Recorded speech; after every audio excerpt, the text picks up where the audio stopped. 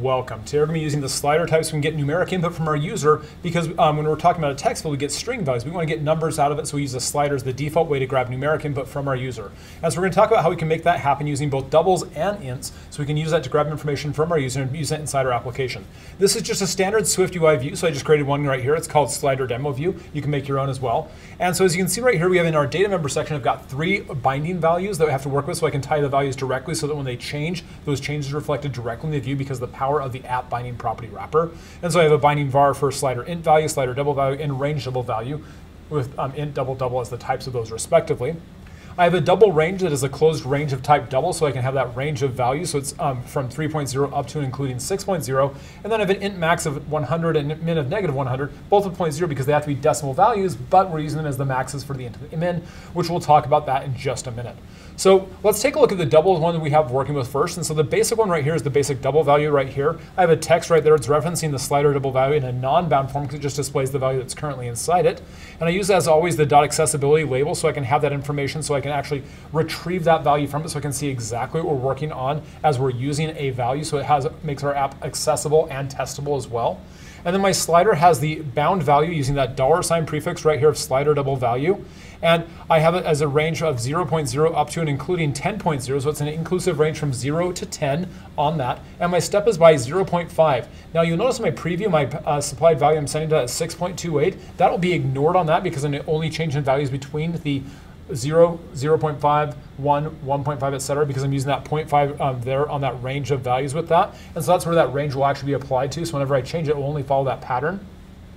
The next 2 parameters are the minimum value label and the maximum value label, and that's how I can identify what is going to be at the left and right ends of the spectrum for this. So my min value is going to be, in this case, 0, my max is 10. And in this case, I just did some keyboard matching of SDA and ASD just to throw it in there to see how you can see how it works, but you can see how to do that better as the next 2 examples as we go through that.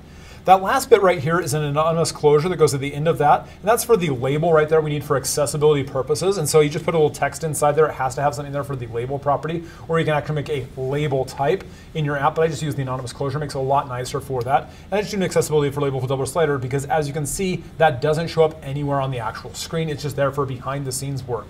So we have that right there. And so when I actually look at the application right here and we run it, I start off at 6.28. As I slide, I go back up and down by 0.5 across that range of values that I specified.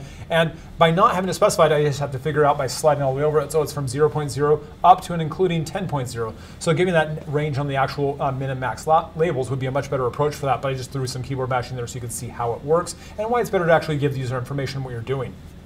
The next one we have is our range double, and so it uses the range double value we have defined right up here as well. And again, it has the accessibility label and value for that. And the only difference right here, we have that range double value, looks just like that for the bound value. And I'm using the range right here, so I'm using a variable to reference that range, so I can specify it up here of closed range of type double. So it's just like doing this one right here, but explained as a variable. So you may be able to define that from some other resource and then use that as a variable inside here to make it so it's more useful for you. I know, crazy stuff.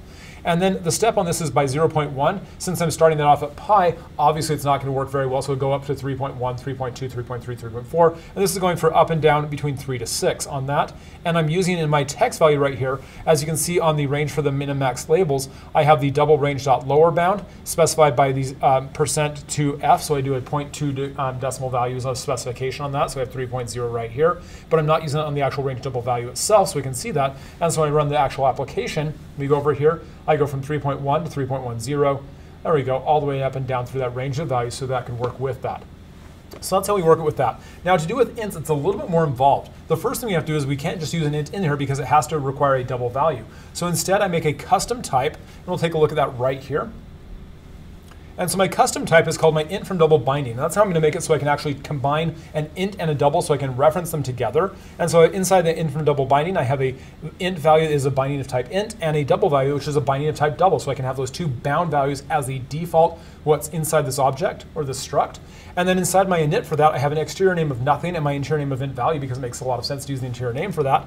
And so self.intValue equals int value, standard approach for initializing that. However, when I'm initializing the double value of this struct, my self.doubleValue is going to be a binding of type double because that's what I'm working with. And I initialize it using the getSet properties. So my get is assigned a closure of double and passing it the int value's wrap value. Because when you're talking about a binding, to extract the data out of that, you do the variable name, then dot wrap wrapped value to extract that from there. And that's how I create my double when I'm getting the value of it.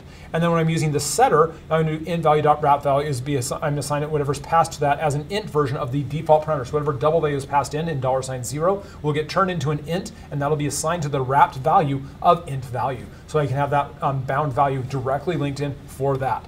And so the way that we use that inside the struct is pretty easy. We just go over here to the struct itself, and I have my int version right here with the slider value. And on my slider, I create an int from double binding, and I reference the bound value of that int value from up here in my data member section, and I ask it for its double value, so I can retrieve the double value out of that. And then on my in, I have my int min and my int max for my range, using the plus or minus 100.